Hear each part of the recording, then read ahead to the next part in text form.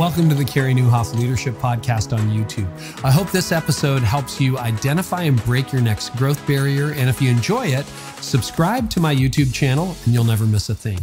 Hey, whether it's staffing, budget, volunteers, or one of the many things that hold back churches, overcoming growth barriers is the key to progress. And if you're ready to break your next barrier, the Art of Leadership Academy is for you. Inside, you'll get access to all my on-demand church leadership courses, team trainings, coaching calls, but more importantly, you'll join a network of 1,500 high-capacity church leaders. Some will be right where you're at and some a little bit ahead, but everybody in the group is committed to leading a healthier, growing church and supporting each other. So if you want to fuel your mission, not just by consuming information, but by pairing it with people who will both challenge and support you, today's the day.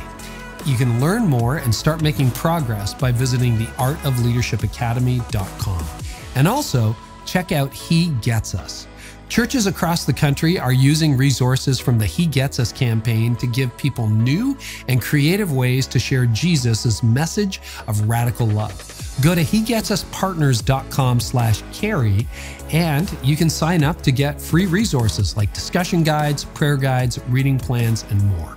Now to today's episode. Mark, it's good to have you back. Welcome. Yeah, great to be back again.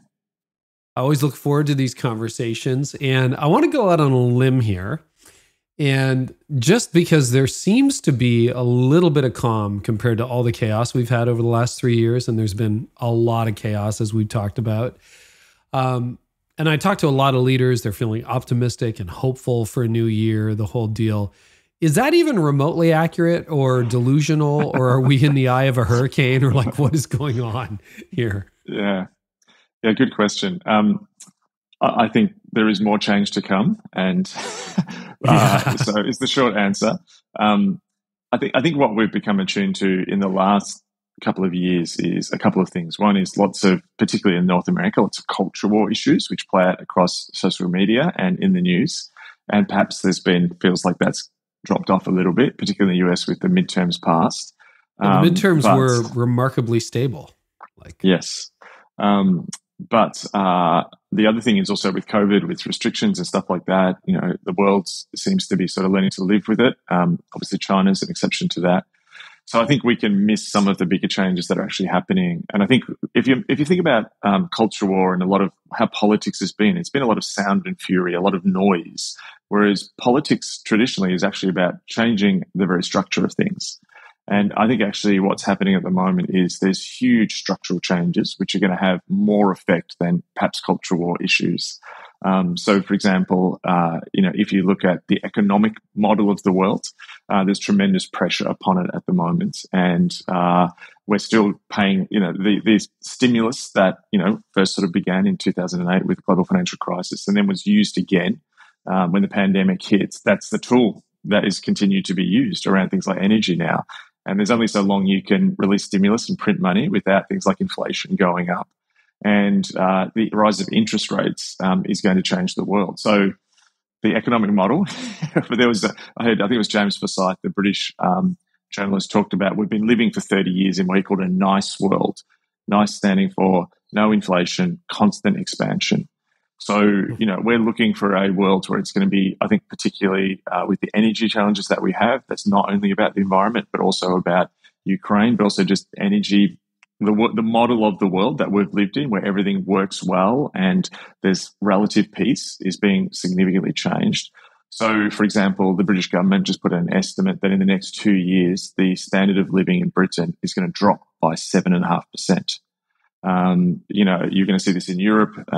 Europe sort of seems to have dealt with perhaps some of the challenges coming this winter. However, that's this winter. And I think that we've entered into a new stage, particularly with it happened and people sort of looked at it for a moment, but then moved on. But I think it's like a Rubicon that's been crossed, which was the destruction of Nord Stream 2, the gas pipeline into Europe from Russia. Whoever did that, the main suspect seems to be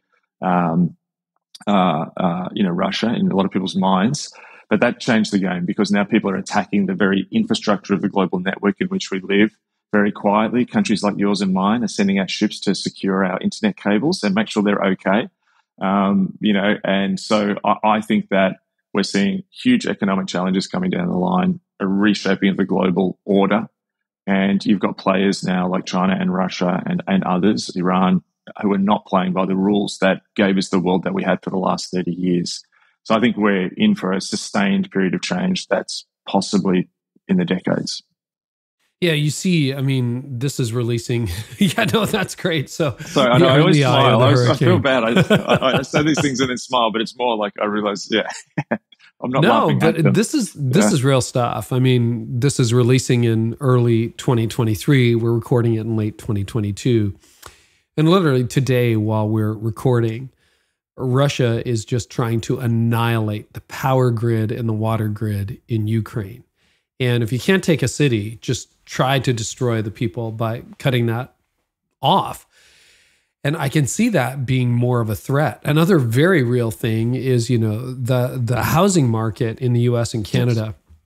Same thing in Australia, went through the roof over the last 2 years, peaked in March of 22, and has been on a downward slide. And like a meaningful double-digit percentage of Canadians who have mortgages are now at what they call the trigger point, where they're no longer paying principal, they're only paying interest. And so you look at that and I'm like, yeah, that I remember that in my parents' lifetime, but that's never really, like, I remember my first mortgage was 8% and we thought we got a great rate compared to what our parents used to complain about. So, when it was like interest rates were at 1%, 3%, I'm like, yeah, this is crazy. It's not going to last. But there's a whole generation coming up going, well, we could afford $1 million home on 2%, but we can't at 4%. And so that kind of dislocation, but deeper than that. Yeah. And I think there's going to be a lot, we're so used to COVID like say when Trump won the election, it was a shock, and when COVID happened and the world shut down, it was a very rapid shock. I think what we're seeing now is going to be this slow shaving off of things. So exactly what you're saying, I'm paying more on my mortgage. We had this thing where a lot of people saved money during the pandemic. So now they're spending on services and vacations, but airline prices are going up and going to continue to go up because jet fuel is super expensive and it's not going to get any cheaper anytime soon. Plus, you've also got a lot of what people have spent a lot of that household savings that happened during the pandemic, and they continue to live in that lifestyle, but now it's on debt. So what a lot of people think about with interest rates and inflation, interest rates is housing debt, but they don't think about credit card debt. So for a lot of emerging Gen Z or Gen Z or millennials, they are increasingly walking into a significant amount of debt. So there's a finite point that this starts to run out, and as everything starts to come together. And the other thing I would say in the midst of this is we have to increasingly start to look at the very real possibility of increased geopolitical conflict. Russia is not just going, I pray and hope that there is a peaceful resolution to the war, but I think that, it's not like Putin's going to go, oh, well, gave it a try. The more that Ukraine pushes and Russia back, the increased chance of Russia doing something quite destructive. But for me, I think the real thing, which, your country and I is both feeling at the moment, is the increased assertiveness of China in the world and the increased possibility of a conflict breaking out. Our former Prime Minister, who is Kevin Rudd, who's a China expert, speaks Mandarin, has sat with Xi Jinping, did his Oxford PhD on Xi Jinping's rise. Just said in our newspaper, we've got a 5-year window to avert war with China. So this is going to have a huge effect. And I think China invading Australia or what? I think Taiwan. The issue is Taiwan. I should clarify that. Yeah, China taking Taiwan in the next 5 years, which will have incredible economic and technological effects on the world. And that's not even talking about the fact that affects South Korea, that affects North Korea, that affects Japan, that affects Philippines, Singapore, Malaysia. That's something that is going to have huge effects, and I sort of hinted at this in, I think, our last conversation, or perhaps a little bit more clear, that in a world where you can see countries like China and India and other countries possibly in conflicts, and what does that mean at a level when people have been looking, particularly in the church, around issues of race, But issues of nationalism we've also been looking at. But the way that, say, people have been looking at, particularly the US, is US nationalism. What happens when you've got a multicultural church and you've got people in that church who are from different nationalist backgrounds clashing? And I think this is going to become an increasing issue. So, there are churches, say, there might be a church in Canada and there's a clash, between two nations on the other side of the world. And it may have nothing to do with Canada, but you're like trying to work out how to do peace between these different groups. So a more conflicted and contested world is where we're heading. And the implications of that are manifold. But just one sort of final point on the what you mentioned about inflation and interest rates. I think there are countries like a country like Argentina, which has struggled with inflation and debt defaults and stuff for many years. But countries like Northern Europe, a lot of people in North America, countries like Australia and New Zealand have never faced this. You've got a generation who've never faced this. So their model of life is that options are going to keep increasing. The economy is going to keep growing. Progress is going to keep going. And I think one thing we're going to see is a rise of nihilism and a sense of broken dreams. But I think there's an evangelistic and a pastoral opportunity in that as some of these ideologies and myths fall and a different world emerges. So I want to get into nihilism and the changing world order, but I got to just pause here because we're 10 minutes in. And there is like this delusional belief, because I can go to the grocery store today, buy what I want to buy, come home, sleep in my nice warm bed, undisrupted, and kind of put my head under the pillow and go, la, la, la, la, la, this is not happening. Which honestly, I must say, I have to check that impulse inside me. How do you sleep at night? Knowing all this, researching this. And because I think there are a lot of pastors, a lot of leaders listening who would say, I just want to pretend this stuff isn't happening. Yeah. The way I sleep at night is I actually think, the question I ask myself is, what do I live for? Do I live for the project of the developed world where my hope and dreams are in better malls and cheaper interest rates and more options and more variety on Netflix? And I actually think one of the challenges that I've had here in Melbourne, and it's a strange challenge because it's actually quite a pleasant challenge on some ways, is I've lived in the world's most livable city. Vancouver and Melbourne and Vienna have fought for that for a while. Uh-huh. And what you're fighting here is a fantastic quality of living. Now, I love that and benefit from it. So I don't want to make it some terrible thing I'm living through. But I also see the spiritual cost of that. It means people don't have to think about God. They can live insulated and they can deny, the spiritual realities of life.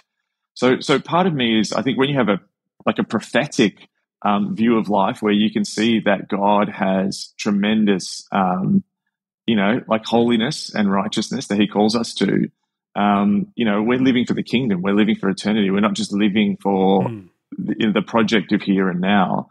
So in some ways, I see a world where there's great, I think often what the West has done is looked at this, say, the church in the South and gone, we can see the disparity there. A lot of that is purely because there are more challenges in the global South. And perhaps as more challenges and expectations fall in the developed world, I think perhaps the church could move into a healthier place and we could see a more genuine discipleship. Yeah. So weirdly, I'm spiritually hopeful is the weird thing I'm saying. Yeah, it is. It is good. And I think we all know that. But I think if I really had to disentangle myself from what am I truly living for, that's a much deeper question. So this gets into your new book, which we've hinted at before, but it's the first time we talked since it's been out. And I loved reading it. You have so much insight into what's going on, but also to distilling it in a way that I think really helps us figure out what to do in the midst of it. But you talk about a non-anxious presence, quoting, it's Edwin Freeman, I believe. And on your podcast, you've talked a lot, which I recommend to everybody. Listen to the Rebuilders podcast. If you haven't subscribed, please do so. You've talked for a couple of years now about the gray zone. Can you describe what the gray zone is and what does it mean for leaders leading through it right now? So in some ways, what we've been talking about is the gray zone. And I wanted a term to capture not just what was happening intellectually, but also the feeling of what it is to lead and live in this moment. And I realized that in many ways, when we look back at history and you try and look back at other periods, you may look back to the Great Awakenings, you could look to the early church, you could look to the medieval period. All of these eras, and I just named them, have sort of like containers that we put over them: the medieval period, the Victorian era, the Enlightenment. And so eras are as a concept where we give a name to it, and often we do that to capture the thoughts, the feelings, the experiences. There tends to be a kind of order which dominates politically in a particular period. And I was trying to think about, well, what's the next one we're moving into? And what I began to realize was we're not actually fully in one. We're leaving the previous era. We can see something beginning. You look, I don't know if you see on Twitter or Instagram, these Boston Dynamics videos of the robotic dogs, come up, and it's sort of like, okay, I can see that. They're not walking around in my neighborhood yet, but I know they're coming. So it's like you can see the future growing and its shape starting to take shape, and you can see things passing. It's our state election here on Saturday, and I was looking through a lot of the candidates, and wow, it's a lot more radical and polarized than in the past. The old days of sort of centrists and people who just wanted to be here for the local, because they're in the local Rotary Club, it's changing. So a past world is passing, a new world is emerging, but we're in between. So it's actually an overlap where some of the features of the previous era are here and some of the features of the emerging era are here, but it's very confusing. There's no markers. So we're in the no man's land between the two trenches of the two eras, and that's a strange and confusing place to live in. And I think that's actually what is the felt sense that so many leaders have. Like, what is this place? It's strange. I'm trying to lead here. It's an unusual place to exist. Yeah, and you hint at that in your book, or you write about it in your book too, that we probably, like, civilizations come and go, right? Like the Roman Empire is no more. The medieval era is no more. The feudal era is no more. Well, you can argue it exists in different forms, but as we know it historically, are we seeing an empire decline? And most of the audience for this podcast is American. So speak directly to that. Is the American empire in decline? What is going on? Because I think you're right. We're at a hinge point, a crack in history. I think that it's a really interesting question. So I think, absolutely, the Anglo-American empire has defined the last couple of centuries, and perhaps there was a British component at the beginning, and now there's an American component, and that's what's defined the world. The reason we have globalization is because the American Navy has secured the the sea lanes of the world, and people can trade. And there's a genuine sense that people feel in the world that perhaps things are changing. I saw a video, someone walked through like a Macy's or something in North America, and everything like being featured was like Korean or Japanese, and like here's BTS, and here's this anime, and here's this Nordic noir series or something. And there is this sense that the world America facilitated globalization, but then also globalization is sort of taking America's prime space in the world in terms of influence. And in many ways, people now look at America's influence in the world as perhaps sort of some of the internal conflict is sort of spreading outwards. I still think it's interesting. There's a lot still up in play. Like, if it's not America, who is it? Is a really interesting question. And the obvious sort of, think positive is it China? But then China has tremendous problems in its own interior. But I think the sense around civilizational decline is often, if you look at a sort of theory of civilizational decline, there's also something happening. There was a medieval Arabic scholar called Ibn Khaldun, who sort of one of the first people to articulate civilizational decline. And they said almost generations, you have like a generation who builds it, a generation who then maintains it, a generation who assumes it, and then a generation who becomes entitled about it. So, you have this sense that we stand on the shoulders of giants who went previous. And I think what the sense you get in the US and perhaps in much of the developed world, or the West, let's say, is that you've now got a generation who just assumes this is all normal and they don't have to sacrifice to build it. And often that's the point where civilizations, despite their strength, and America has incredible natural resources going for it, incredible seaports, rivers, food bowls, but there's a sense like, are we sort of like, at a generation which entitlement has now meant that it's sort of internally corrupting.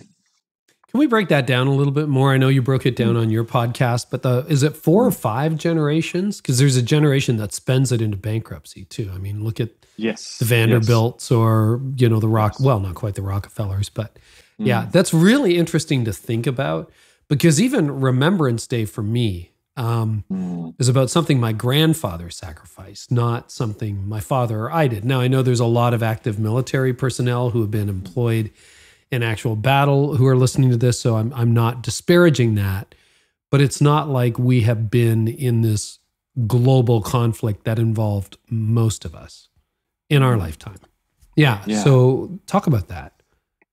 Well, I think I find two interesting ways to look at it. So, I definitely see that.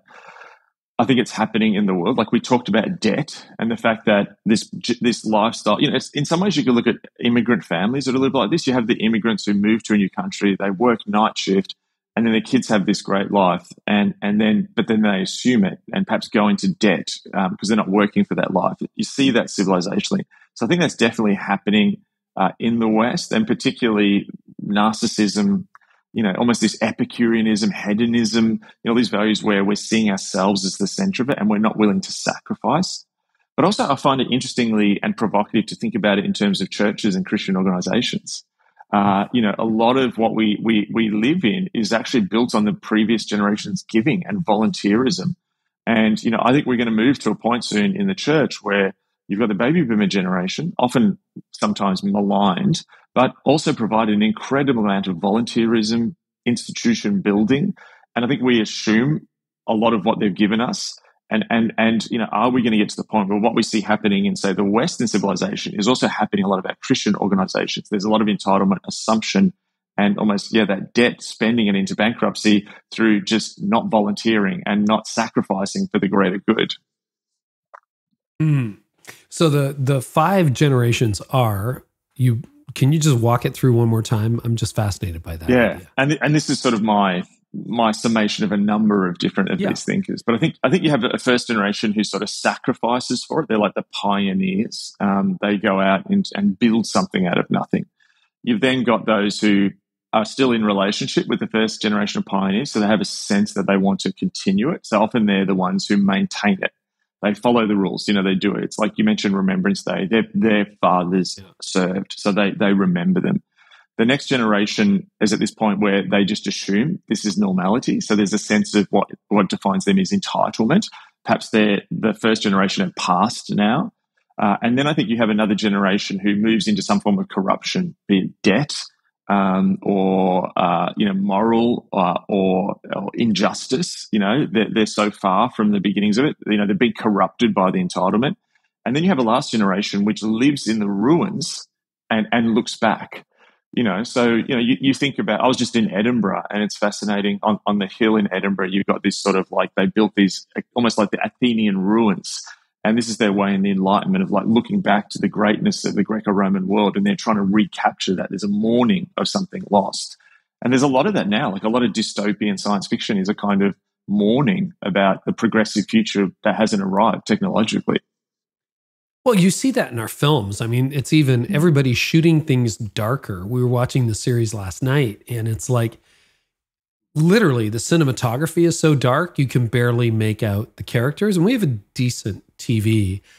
Almost everything's dystopian or villainous, and it's been that way for a couple of decades. What is underneath that, in your view? I think it's the failing Western dream. What's really interesting, if you look at statistics comparing how Western young people see the world and young people in Asia are much more optimistic about the future. And even if you look at sort of Asian young people's interaction with technology, it's a lot less wary. There's an embrace of technology and seeing things changing. So I think what it is a sense that perhaps there were better days in the past. I talk to people in my daughter's generation. My daughter's 14. There's a sense that they yearn for the 90s. It's like nostalgia. You look at Stranger Things. Is that the show Stranger Things? Yeah. There's this looking back to the 80s, the 90s, this time before, social media and isolation. It's almost like a pre-9/11 world a lot of emerging generations are looking for. So I think that nostalgia is a mourning that they realize their future is not going to be as good as previous generations. And there's always this, like a rosy colored look at the past, but I think that's indicative. Yeah, you mentioned that in an era of a gray zone, there's no rules, or the rules keep changing. Can you give us some examples of rules that maybe applied as recently as the 90s or early 2000s that don't apply anymore, and where this may be going? Because that makes it really confusing for leaders, which is why it's so easy to stick your head in the sand and just pretend it's business as usual when it's not. Yeah. Well, if you think about computers, operating systems, you've got two big ones in the world, sort of Apple and sort of PC. They run on a set of rules, protocols, and it's the same as cultures. Cultures have certain kinds of protocols. There are things that you may do in your culture, and you don't realize until you go to another culture that's a protocol you all run on. And it enables people to have trust, social trust. It enables people to follow particular social sort of taboos. And what happens in a gray zone is that all gets mixed up. So it's like you're trying to run multiple different things on PC and Mac and trying to plug them all in, and there's computer viruses. And so, for example, what's happened is a lot of the past, if you go back sort of 20 years, was around broadcast media. You had, everyone in the country watching a few shows. Everyone saw the same movies. Now you think about it, there's instead of 10 movies that everyone sees, there's, 50,000 movies that a handful of people see.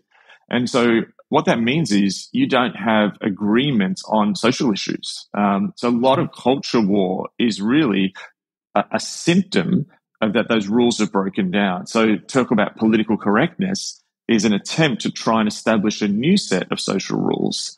But then there's debate and context over them.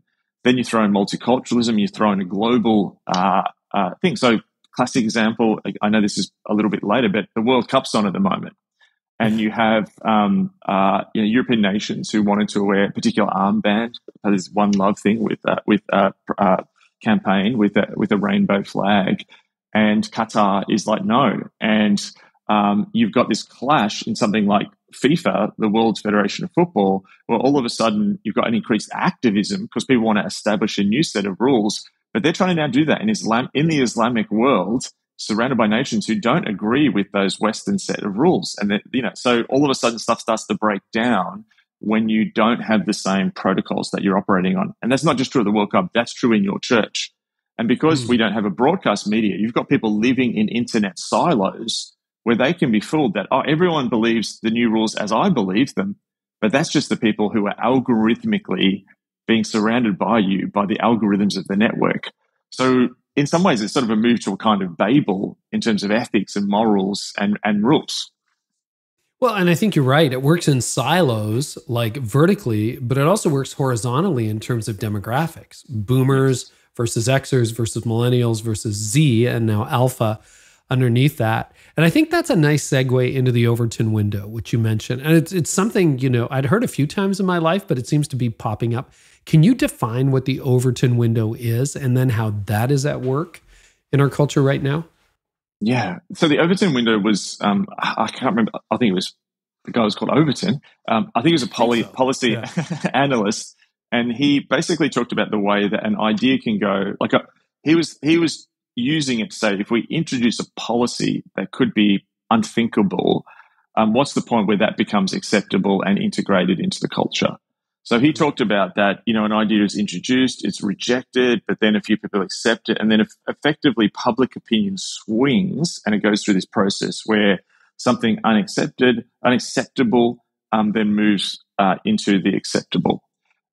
So that's happened, So, for example, gay marriage in many Western countries was, you had people like Hillary Clinton and Barack Obama publicly speaking against it.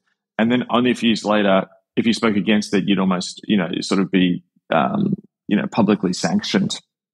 So that's an example of something moving through the Overton window. I think we're in a new place now where we're in absolute high-speed Overton window because of that silos that we just spoke about. And it's interesting too, I remember reading about a lady, I think it was about 2013, 2014, she was Southern Baptist in Texas, and she went from zero interest in Islam and then 6 weeks later had pledged allegiance to ISIS. And this all happened because of online radicalization. So we're in a world where the Overton window is spinning at a hyper speed because you can go into a form of radicalization online because of algorithms and just the immersive nature of the internet. So I think the pandemic, everyone sort of locked down on phones, saw all kinds of radicalizations everywhere happening at once. Some might be to all of a sudden take up a new fitness program for your life. Others are political, others are ideological. So what we're seeing is the Overton window going at a rapid rate. So you're seeing now, I was just reading about some of the sort of new frontiers in philosophy and the new things. So there's everyone's sort of dealing with, woke stuff at the moment, talking about that. Already, if you look at what's happening in academia, people are moving beyond that. And there's a critique of the woke stuff saying that they're looking at these different levels of oppression, but the one that they're not seeing is human, non-human. So, for example, in an oil spill, no one's asking about the agency of the oil and the metal structures. And, things, I'm like, oh my goodness, This is so bizarre. But I'm finding stuff I'm saying like in 3 years' time. Like say something like polyamory. We just saw the BTX thing, and all of a sudden, you realize that you got a company, the FTX thing, where you've got a company, with two companies dealing with each other, and all the people are in a sort of group relationship. And this is becoming more and more in certain areas. The Overton window's passed on that very quickly. So we're in a sort of gray zone Overton window hyperspeed. Well, and by the way, I did a quick Google search. Thank you, Wikipedia. Joseph Overton, an American policy analyst. So there you go. But that makes it really hard to preach, particularly, you've got a few decades in you. I've got a few decades in me. And that's one of the reasons what you would say very comfortably in 1999 is stuff like it was a stupid BuzzFeed article that came up the other day. But it's like, what 90s and 2000s sitcoms got wrong. And they're making fun of the stuff that we used to laugh at, 10 years ago. Everybody did. Now, some of that stuff needed to go, but some of it was like, oh yeah, I guess people don't think that way anymore. So that makes communicating really challenging. How do you navigate that? Because you're not just this thinker who writes books. You're the pastor of a church, of Red Church in Melbourne, a real church with real people that you show up at every week. How do you pastor through that? Well, I think what I realize is I'm in a New Testament scenario. One of my heroes is Leslie Newbigin, and he was trying to tell people in the 90s, the West is not what you think it is, and he, saw the West as an increasingly multicultural, pluralistic, he wrote a book called The Gospel in a Pluralist Society. And I think that's it. I can have someone sitting in the audience who's an atheist. I can have someone who's a New Ager.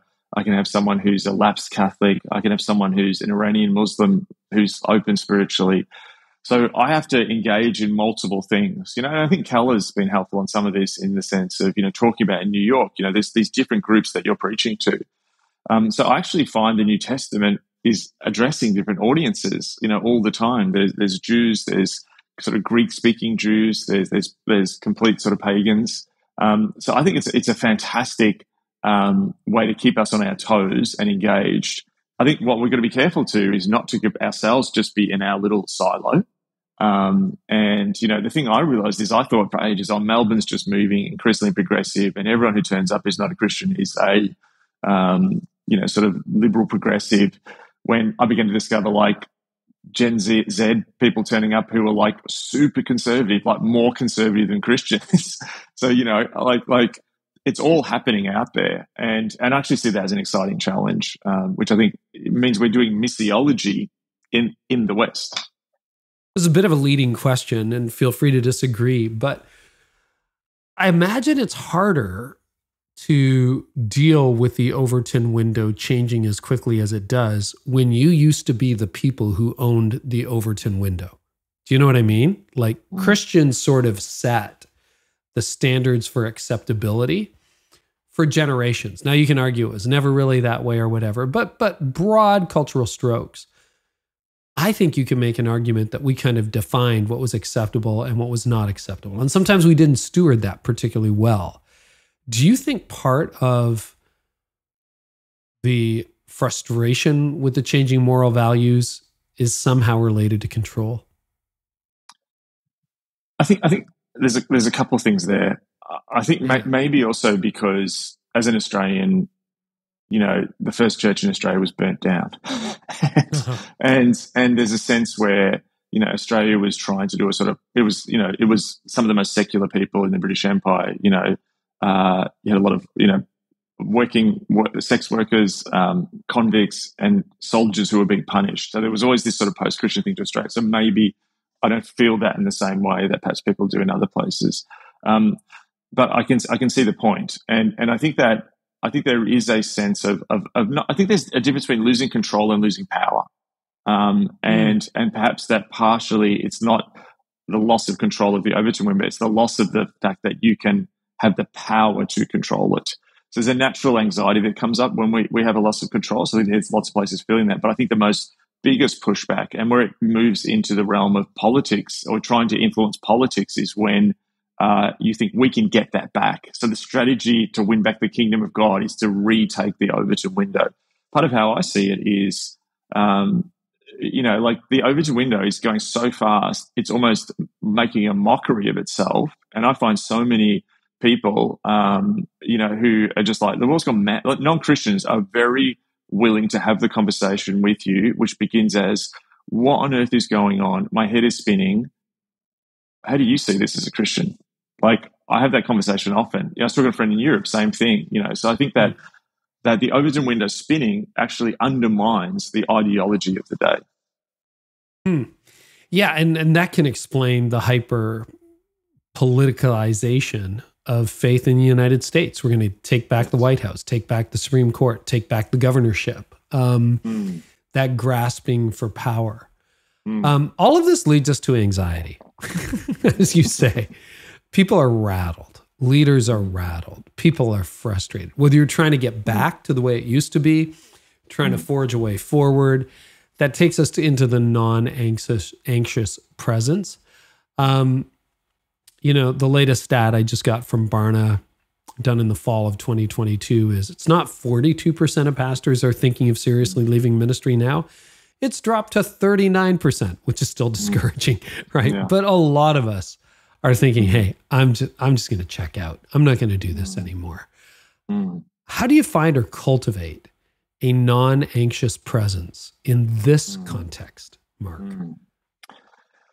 I was thinking about this week, actually. And I think that one thing I've noticed is, on some ways, like when I talk to people, so do these podcasts and you get in discussions with people all over the place. There's an element when I began talking about a lot of this, people looked at it ideologically. Okay, so there's this new idea coming up, and how do we deal with this? And what's my response apologetically to that or whatever? But what I'm noticing is I've spoken to people, where it really hurts is relationally. And I think what's marked the last 2 years, yes, it's the pandemic. Yes, it's polarization. Yes, it's all this stuff. But when you ask someone about that, they'll go, yeah, my church got polarization's been a big thing. And they'll talk about politics. But then they'll say, there was Fred, and Fred was my friend. And, he became like radicalized, or he disagreed with me on this. And him and his wife and kids, they don't talk to us anymore. And I think that's what I've noticed. So there's an element like I can throw out here's what's happening cultural thing, which is a great explainer. But where the rubber hits the road for so many leaders is relationally, and families, friends. What happens when the people in the team you planted with, you get into conflict or turn on you? The issue of ghosting, of John Tyson early on in the pandemic put up a tweet or something. He's like, that term ghosting, which sort of comes from millennials in dating, where all of a sudden someone just stops replying to you. But, we saw, I think John put up something like saying something or other like that happening in the church. And the amount of people I know who've experienced that, like, we were so tight with those people, we buried their mother, we married them, and then one day they just disappeared. So I think I want to make that real thing, like almost this is a pastoral answer as much. And I think in the midst of that, the answer has to be a dependency and an intimacy with Jesus. And I think, I look a lot more, I've got my cultural answer, but I think where I'm landing on this is biblically, you're walking through this place where I think of the cross, and Jesus has poured years into these 12 guys. That's his team, and they disappear. and what he must have felt like. Who was it? I've gone blank on who said it, but I remember I just read a quote recently where they were saying that it was R.T. Kendall, where he said one of the most painful things on the cross that Jesus must have felt was misunderstood by those who he was closest to. And so I think that's the real place. So I think an increased dependency on Christ. There's a great Spurgeon quote he gave to his young pastors. He had that book, Letters to Young Pastors or Preachers or whatever, where he said, brothers, prepare your heart to be betrayed by some of your closest friends. We never get told that in seminary. That's not told in leadership books. But that is the lived reality of so many people I'm talking to over the last 2 years. And that's just a turning to Jesus, and it's a Garden of Gethsemane moment.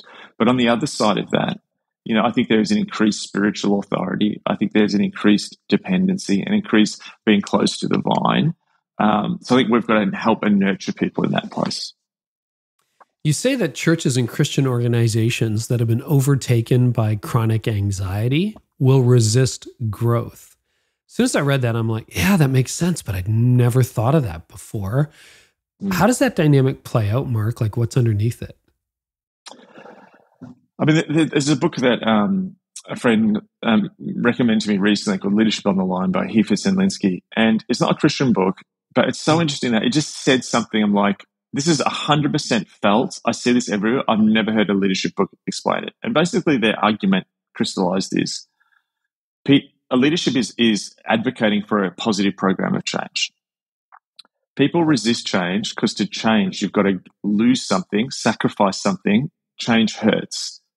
So people will not attack your program of positive change. They'll attack you. So that's going to happen to you. You're going to get massive backlash. They will come to take you out. So you need a program to survive. That's essentially the book. And I'm like, oh my goodness, that's so brutal, but it's actually spot on. It's so real. And so people don't want to change. There are people who want control. There's a familiarity that we want to cling to. There's elements where our flesh, when we're challenged to grow, in the Christian schema, I think of becoming more Christ-like, when we're growing, we're dying to our flesh, and our flesh resists. So any leader, and I think so many young leaders, whether it's the training they've had, seminary, denomination, the internet, has not prepared them for the backlash and pain that comes when you advocate for positive change. In fact, the model of leadership they've been given is one of celebrity, that people are going to love you. You're going to be known. It's going to be wonderful. What they're not being told is that those closest to you and those around you and the crowd will backlash against you because they don't want to change. So I think that sense, if you bring that together with sort of what Friedman is realizing, is that change is having this non-anxious presence in the face of continual backlash. And that's what I say in my book. My sort of critique a little bit of Friedman is that I don't think we can do that without the presence of God. Yeah. So break that down a little bit more, because I think that's right. I've seen that a million times where it's like, I'm not going to attack your idea, I'm going to attack you. And so many leaders in that field feel it happens to politicians, it happens to preachers, it happens to business leaders who are bringing about change. I mean, look at what's happening with Elon Musk and Twitter right now. And I'm not defending Elon Musk. I mean, that is a crazy show going on right now, but so much criticism focused on him. I always thought, do you really want to be a politician? Because basically every headline about you is going to be negative. And that's leadership. Yes. So when you're in those crosshairs, and when the betrayal is personal, you've mentioned turning to Jesus. What else? And maybe that's enough. Maybe that's it. But what else helps in cultivating a non-anxious presence? I think that there is a distance that needs to happen. And what I mean by that is, one of the things that the world says to us is, you need to be close. You need to see me. That language of therapy, which can be really helpful in certain environments, also can go beyond its bounds. and the language, like the leader as therapist, and must see every person. And it's interesting, I hear so many people saying now, like, I left that church because I didn't feel seen. And part of me is like, I know pastors, like seriously, that person's got hundreds or thousands or whatever of people in that church. They're not going to see every person intimately, but there's almost this cultural value that the leader is the therapist. The leader is actually not the therapist. The leader can still be caring and compassionate, but there's not the intimacy sort of one-on-one. So leaders need to be pastorally caring for people, and they need to be with the people, but then they also need to be, there needs to be a sense of distance where they can see the bigger picture, what's going on. And so people need to cultivate patterns of, I've talked in some of my books about the idea of withdraw return. There's this element that the leader is able to lead because they aren't really part of the crowd, and they feel even some of the sting of the crowd, which enables them to actually see some of the idols of the crowd, but then they in love return to the crowd. It's like Jeremiah. Jeremiah is told, I think it's in Jeremiah 6, by God that he's to be a tester of men, that he's literally to create these tests for people to see. And sort of the Hebrew concept is that that's to be done through yada, through knowing, through being close. He's not a scientist at a distance, but he is going with God, seeing the bigger picture, and he's looking at everything from geopolitics, but then he's amongst the people. He's getting thrown in sort of in the ground cistern toilets, like in punishment. So I think that distance is really key. And I think having people as well who you can trust, perhaps that you aren't leading in the same way, that perhaps maybe outside is also helpful as well. But I think an understanding and a yes, that you are willing to go forward in leadership even when you're going to get backlash. And that at the starting point, counting the cost. I think there's been a panic because there's so few younger leaders coming through that we sell it to them, yet we don't say, yeah, this is also going to hurt. And this is going to possibly cost you everything. Yeah. Okay. So let's drill down on that a little bit. I've often thought about it. I don't think I've ever articulated it. So maybe I'm misreading you. We know each other, somewhat well through the podcast and leadership circles, but we haven't hung out a lot. But I'm saying, okay, that might be easy for Mark because Mark has a whole bunch of books behind him. All right. So wrong. But you got a whole lot of books behind you. You do a lot of reading. You're going to have your academic life, etc. I am wired differently than most pastors. So I thought about why I was able to architect so much change. And this is a theory of mine. I recently redid my spiritual gifts inventory. And according to whatever we're using at our church right now, which, I'm still a part of, leadership is at the top, communication is at the top, faith is at the top. At the bottom, prayer, which apparently I've never gotten good at, even though I pray every day, and mercy is at the very bottom. And I look at that and I'm like, if you start taking shots at me, it just hurts less than a lot of pastors I know. There are pastors I know who I pull the arrow out and an hour, sometimes days later, but usually an hour later, I'm like, okay. Now, not all that is healthy. Some of that needs more therapy. But I've got a natural ability to distance myself from the critics. It just doesn't hurt me the way it hurts other friends because I'm wired differently. And I think that has made change and criticism easier for me. Now, have I lost sleep? Yes. Have I had friendships burn? Yes. Does it sting? Yeah. And some of them have stung for years. It took me a long time to get over it, but I think less so than most. Any advice for the pastor, and go into your own experience, who feels it more intensely? And maybe you do, Mark. Yeah, I do.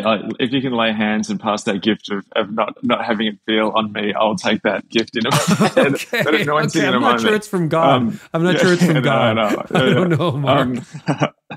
I think you're right. There are people who have a natural ability where it I don't know what it is, but have articulated, I think, what you said. I am the opposite of often what people think of me. I think a lot, but I'm a feeler. I'm an X on things. I'm not that. So a lot of my learning is actually to understand the world and understand people and understand the pastoral situations that I'm in. To learn something detached from people and reality is not attractive to me.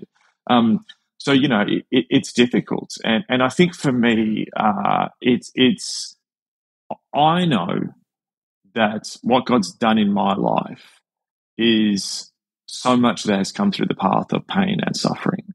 And, I think that pain and suffering leads people into greater spiritual authority. I wish it was different.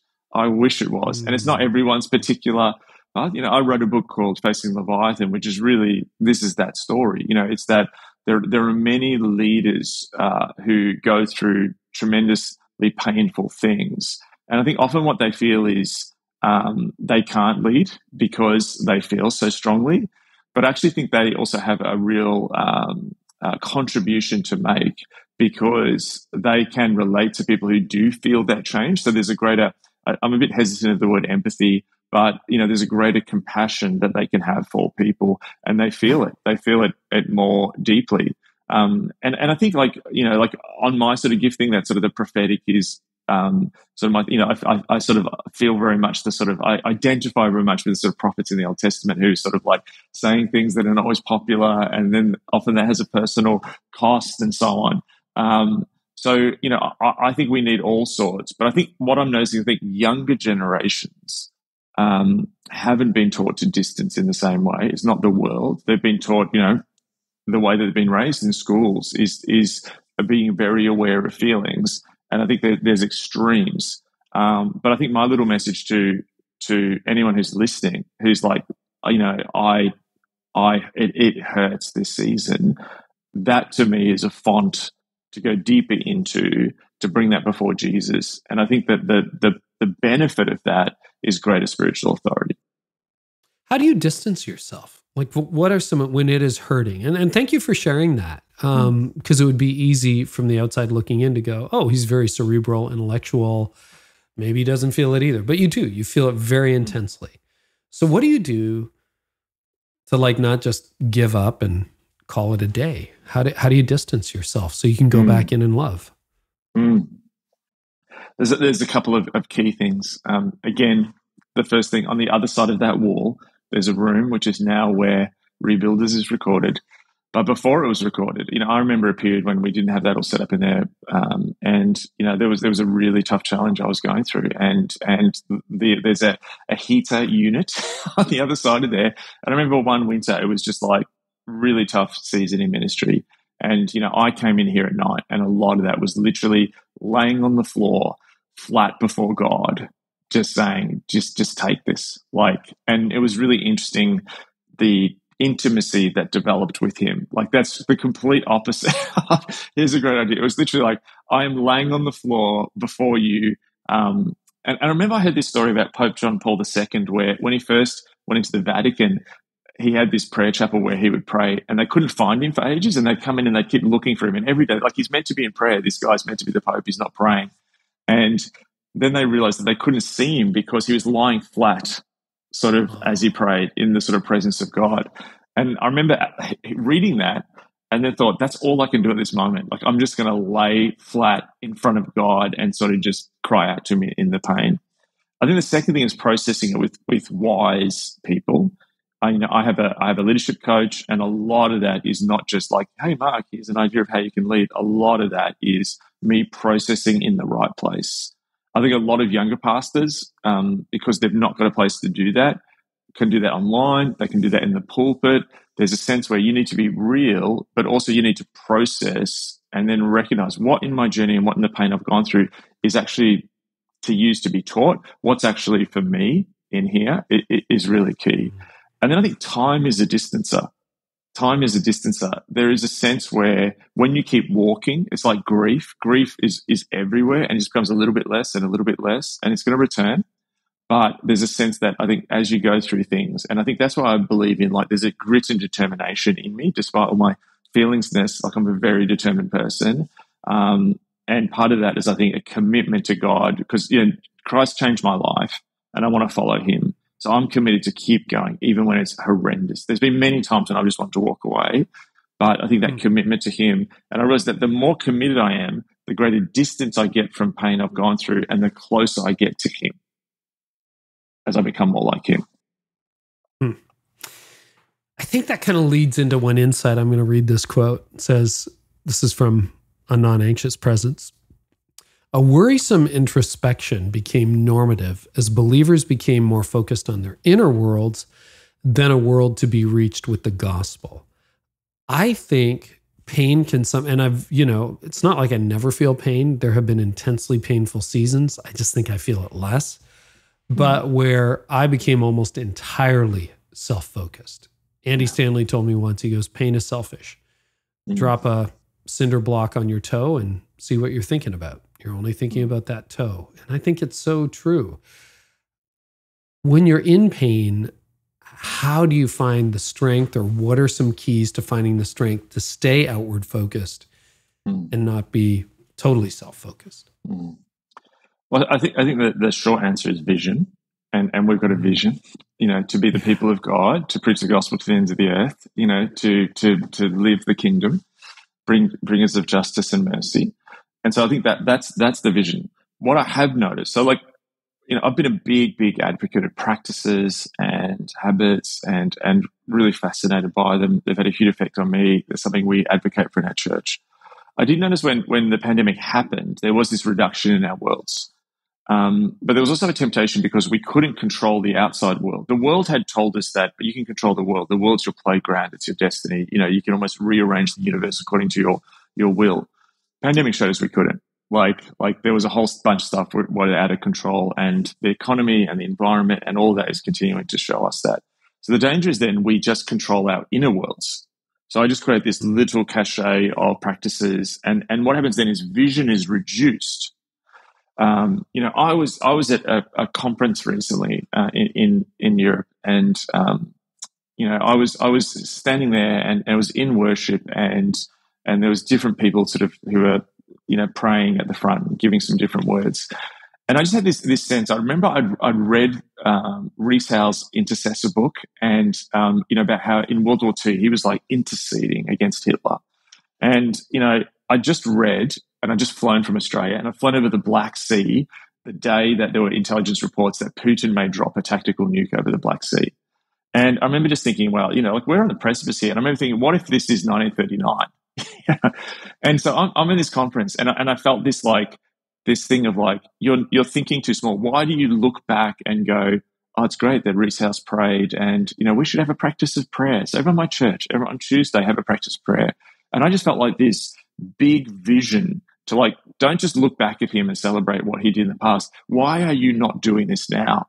And I felt this tremendous urge to actually go to the front and say to the people who ran that session, we need to pray that war will actually be averted, and we need to cry for peace now. Again, so I'm like, oh, this is going to sound crazy. Be in control. But I remember I'll just think about this for 30 seconds before I go ahead with this. I close my eyes, and before I know it, I'm walking down to the front, and I went and they said, share this. And I'm in this hall with people from all over the world crying out for peace in Ukraine. It was an incredible moment. And for me, that's the sort of faith we need for this moment. Yes, we do need the habits and we need, to practice them, but we also need to still have the vision that what God is using those habits for is to shape us in Christ-likeness. And Christ came to save the world, and he partners with us in that project. And we need to have a big vision at this point in time. And the world's out of control. We need to be more engaged with the world now than ever before. That's why God has put us here. On your podcast, I'm sure you see a lot of mistakes that leaders are making right now, but there was one you really focused in on. Can you go through some of the mistakes that you see leaders making right now? Yeah. I think one of the big ones, and what we captured on a podcast recently, and almost there's a bunch of subcategories you could boil under this, but the summation is so many leaders make technical solutions. So, for example, everything's changing. So what's the size worship hall I need? How many services should we do? How many people should I employ? What sort of sermons should I be preaching at this moment? What book of the Bible should, these are all things, and they're important. I have to make these decisions all the time. So I don't want to slate them or say that there's something wrong. But in periods of change, what you realize is that if you just keep making technical solutions, often technical solutions are suited to the previous era. If we're in a gray zone, there's no markers, there's no rules, we don't know what the world looks like in 6 months. We need to learn to start making adaptive leadership decisions. Adaptive leadership decisions where you're like, I don't know the playbook. A technical solution is my computer breaks down, give me the manual There's a whole bunch of engineers and scientists who work out how to build this thing. I just have to repeat what they did in the past to move towards flourishing. In a gray zone world where everything's up in the air and chaotic, some of the answers that people listening to this need to make in their churches have not been discovered yet. So this is where we're almost being forced back to bring this full circle back to civilizational decline. We've been forced into, we want to be managers, continuing the tradition, when actually we're being forced by reality to be pioneers. So what that means is, that says to your people, hey, we're going to head in this direction. I don't know where it's going, and we don't have all the answers yet, but we're going to pray that God leads us and that we discover answers as we go. Now, leaders do not like to say that because a lot of leaders' authority comes from their technical proficiency. Now, when everything changes, your authority comes from your openness to what the Spirit is doing, your openness to look at the environment and being adaptive.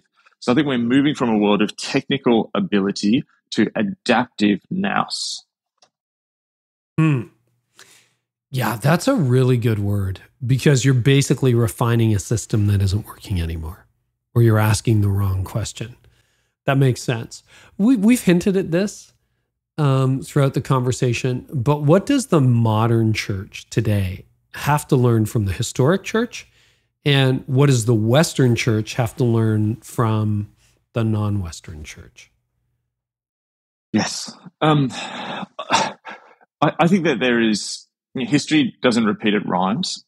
And I see history as an incredible repository of inspiring characters and stories. And it's a testament that at really dark times, God turns up and does a new thing. Just taking carte blanche, some technical solutions from the past is not what is going to be the solution for the future as well. So I want to make that distinction. So I think there's so much we can learn. But the big thing is that I think what I've learned from history is that at the moment, I think of the Dark Ages. Again, I was just in Ireland a few weeks ago, and Ireland is this country on the edge of the Atlantic. And when Europe re-paganized, like a lot of people forget that, the gospel came through, and then a lot of the tribes in Northern Europe re-paganized and went back as the Roman world fell, and it went into kind of grey zone of the Dark Ages. That these people in Ireland, through prayer, through mission, re-evangelize Europe. That's a story I want to hear, I want to tell. I tell that story. Every time I go to Ireland, I'm like, these cities were literally one guy praying and order and flourishing coming around that, and these cities grew out of it. That's my prayer for Ireland again, but also that's an inspiration. So number one, but also I'm not going to now go out into the central part of my state in the middle of nowhere and build a little hut with stones of prayer and reenact the technical solution of an Irish monk from the Dark Ages. I want to take that inspiration, but I want to pray what the Holy Spirit's doing in the next season. I think what we can learn, we can romanticize the non-Western church. It also has lots of problems.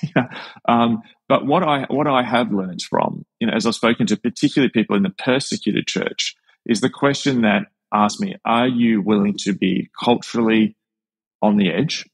Are you willing to be marginalized? And there's also marginalized communities in the Western church as well. I think of the testament, of communities which have experienced racism for many years, who are part of the Western church, who have had an experience of marginalization, who I think we can learn from in the next season of, well, what does it look like when you don't have the levers on the hands of the power control of the Overton window? But I think it's learning. I think much of the Western church has been bloated. Maybe has had too much money. Maybe it's had too much bureaucracy and management. And actually, what we can learn, I think, is God still turns up with very few resources, very few programs, and God turns up in a big way when you're just going after the presence of God and who God is. That's the good news I think the church outside of the West can tell us. I think that's an inspiration for us as we move into the next season. And that's why I'm hopeful. I'm hopeful for what God's going to do. Is it 10 years? When is it? I don't know, but I'm actually hopeful. Yeah. And on that note, I want to think about what you see a decade from now. I know the emerging era hasn't emerged. I know we don't know 100% what's ahead other than instability. But, from what you can see, where do you think the Western church will be a decade from now? And there's probably like a shell of what was left. And then where are the seeds of new birth, new hope, and what will the future church look like in that context, Mark? I think one of the big things, so there's all the different cultural stuff that we're spoken about. I hinted at it early, but I think the big thing in 10 years, which people aren't reckoning, is that if you go to any Western church, you go to a church in Canada, the United Kingdom, Northern Europe, New Zealand, Australia, whatever, America, the predominant largest group is people who are in the baby boomer generation who are probably in their 70s, and that generation is going to pass. They're either going to be less involved or they're going to literally pass. And overwhelmingly, people have not prepared for that. So the church, just demographically, even if there's less people moving to secularism, is going to significantly shrink. And there is a battle for the next generation. And it's no longer a battle for the next generation of, is the church going to have contemporary enough forms to engage them? Almost that feels so redundant now. My belief is that there is. I'm about to, we've got our Advent series coming up, and I think I'm going to preach one of the least Christmassy, nostalgic sermons ever, which is Herod coming after the next generation. And, I think there's something in that. I feel that the powers and principalities of our day is coming after the next generation in incredible ways. Why? Because I think the enemy sees the seeds. And I think we're going to see probably a smaller church, but I think it's going to be a more devoted church. There's going to be all kinds of crazy stuff. We're going to have crazy syncretism. There's all going to be stuff happen, but that's not what I'm looking at. What my hope is, and what I want to build towards is hopefully, in 10 years, maybe no one remembers who I am, but there'll be a bunch of people who I'm pouring into now who almost we'll look back at the church of the 90s and the 2000s and go, what were those guys doing? They were just wasting time, who are devoted in prayer, devoted in mission. And I think those seeds are people. I think there are people listening to this now, or this will be passed on to someone and go, I think this is you. Some of these people are 14 now. Some are 28, but they have this hunger for renewal. They're complete outliers in their generation, and they are willing to pay the high cost to get the high growth spiritually that God is going to ask of the church in the West in the next season. And it's not the size of the church, it's the size of the devotion in the seed, in the remnant in the church. And that's why I'm hopeful, because I see that. I was at a conference recently, and it was interesting. Like, the conference was going well, and then I went outside and there was like a youth section, and just hearing the praises and hearing the hunger coming from this youth praising. I thought that's what our hope's got to be. Our hope's obviously in Jesus, but it's in Jesus using that next generation. So I think that's the picture I see: a smaller, but I think a stronger, more devoted church, which is the seed of renewal. Anything else you want to share with us? Man, it's been fascinating as always. Just like, be a seed seeker. Like any leader here, like I reckon you've got one of those people in your church. How are you going to pour into that person, not the anxious, baying crowd?